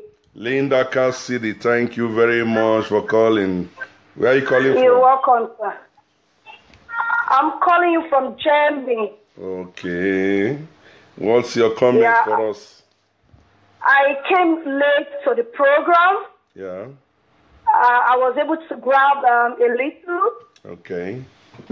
I am a historian.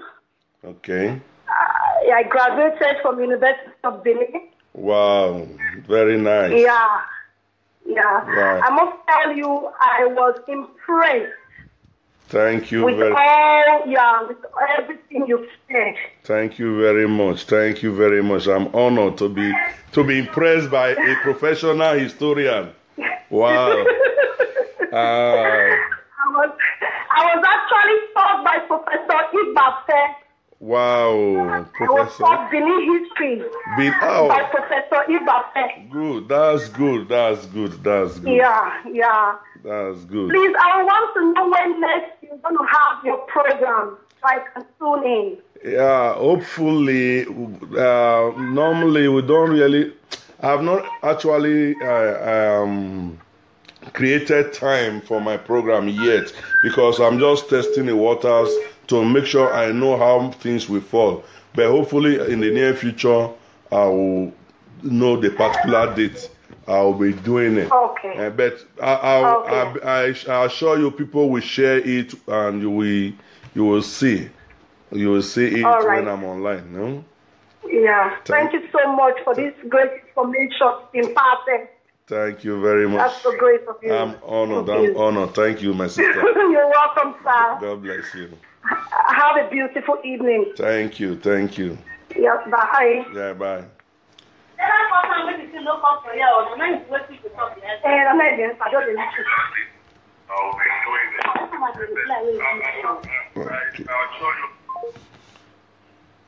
Okay.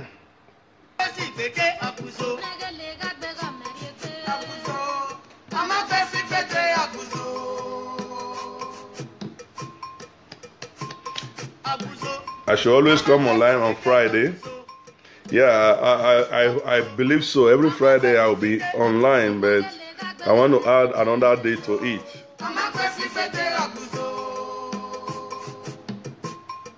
God bless you, Peter. Emion was saying, thank you. Otanian,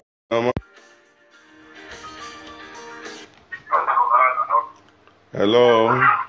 Please, can you turn down the volume of your device? Hello? Hello? Hello?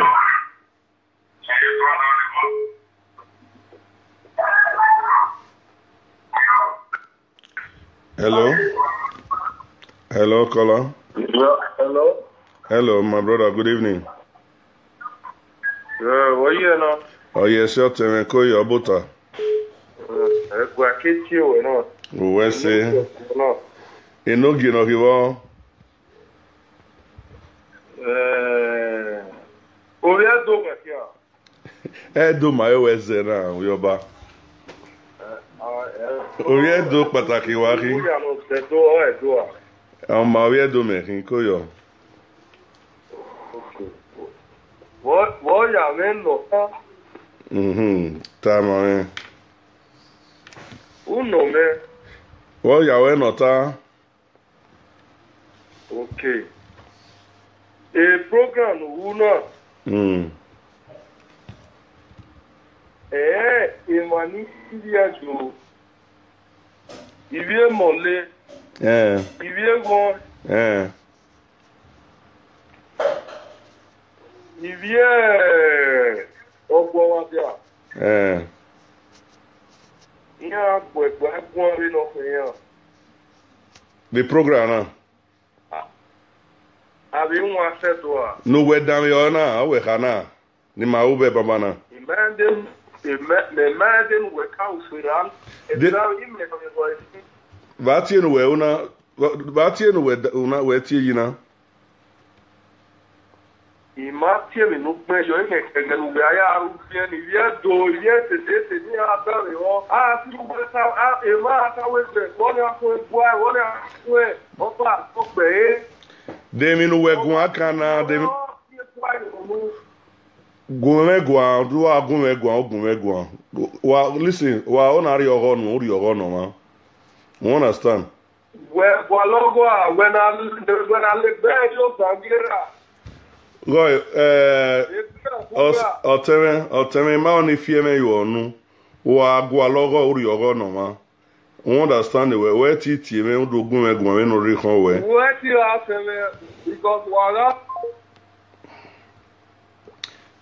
Àwọn abẹ́ wà sẹ̀tì ti ẹ̀mẹ̀ ká sẹ̀ ìmáyẹ̀mì náà ní sí ìmáyẹ̀mì náà gbọ́n ìmáyẹ̀mì náà ta ìmáyẹ̀bì náà sí o. I don't cut her, my sister. I don't cut her. I don't understand the color. The color don't go. If they don't let better person call, now they stop license. He say na palace they call from and the number they show Belgium.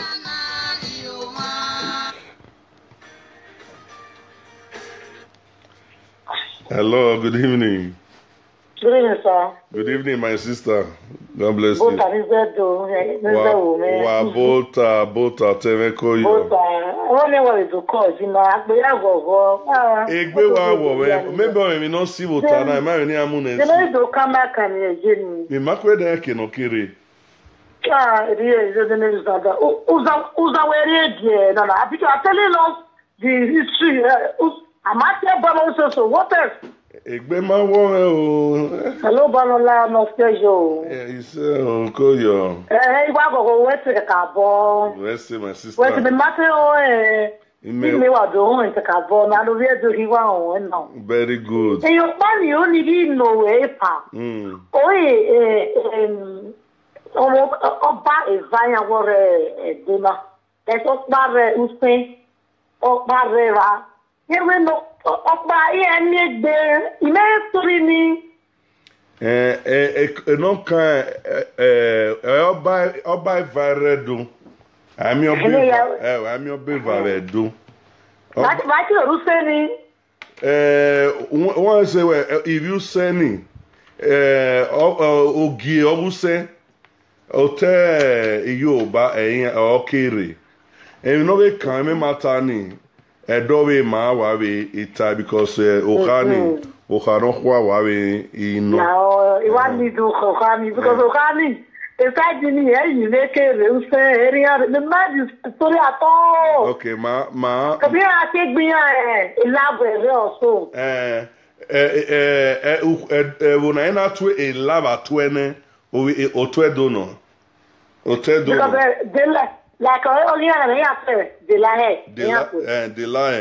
ebi de la man be to de la o se pe anje yan bere no bu okay yan bere no bu iyas wave wenu doje ne udo te ke no ti go o ke te ke no gwe oba sun ape bet udo ni na ye kana iyas ayebe mieba oba iyos ni oyebe ototo ba ma oregwa oredoni oyebe ji.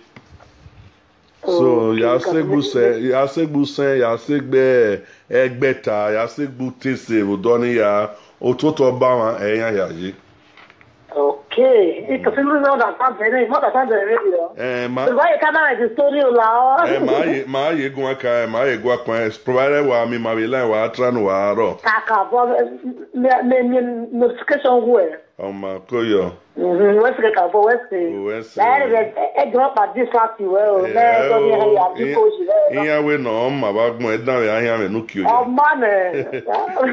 Ah we see. If I was a couple of years, oh my God bless.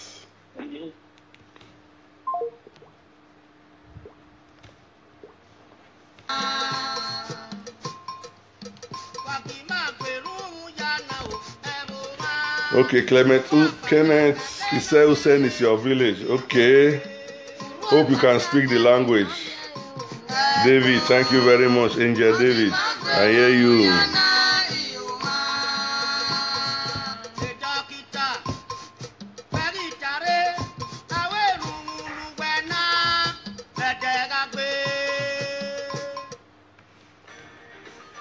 Okay. Hello. Hello. Hello. Can you please lower down the volume of your device? Yeah. Okay. Bota. Good evening. Yes, I don't know what's up. Bota Okoyo. Wayo. About. Avec Bamonsa Okoyo. Wayo. Hello. You know, break. What?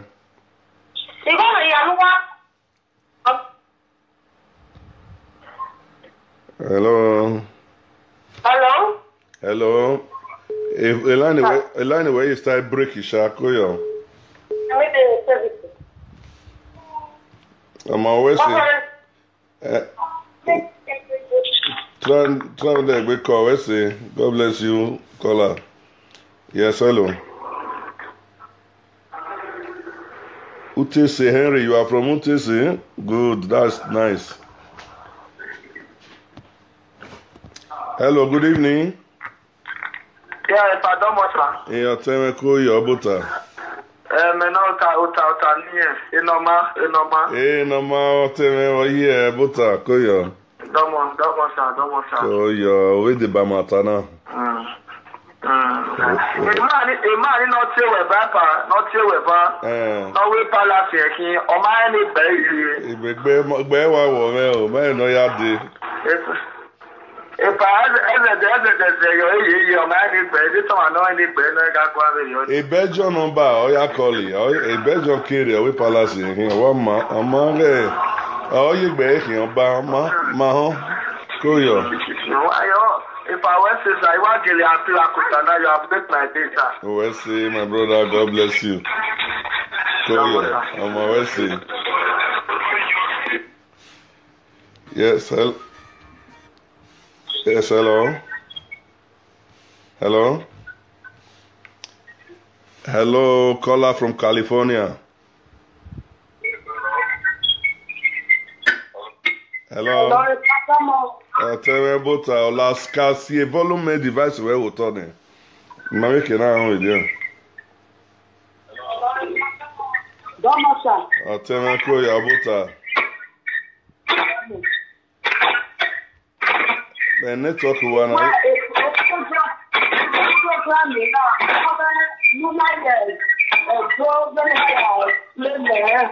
The matter can't understand the theory and now you won't understand it here.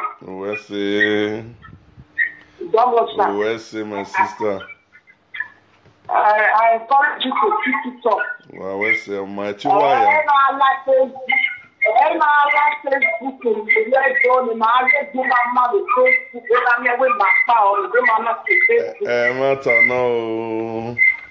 Veni ani wa be do yan odo wa ge ma we koko e dia ma we do wo we no we lugan. Gura ara ina we we ya ni àwọn na ni odo. Ege mama se pasia o mama we o ma se na. Mata no. Madam Oh, yo, where's my sister? Sarafian Bowe. Iwe mi kama wewe maara gege ya onwe da vat. Why worry? Salo wetu waya my hand da vat. Madam Musa. Wa we see. He said, we are do. God bless you. Okay, bye-bye, Koyo. Okay.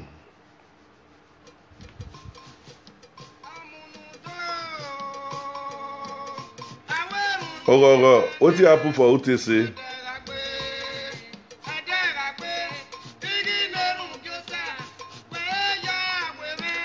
Yeah, I'll tell you about Oduduwa in the coming weeks.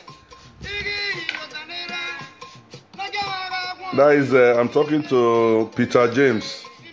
Yeah, I will tell you about Oduduwa, Izoduwa, Ikaladeran, and the Ogiamie, because they were all connected.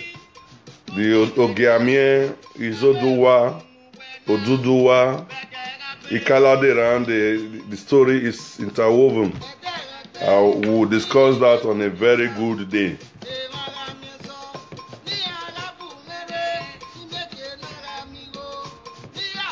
Thank you, my sister.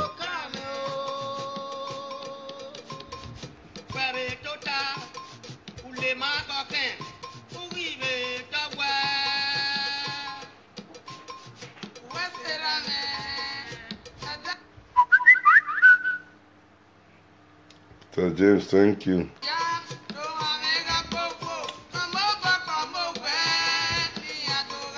So, my great people, I'm going to sign out at the end of this music.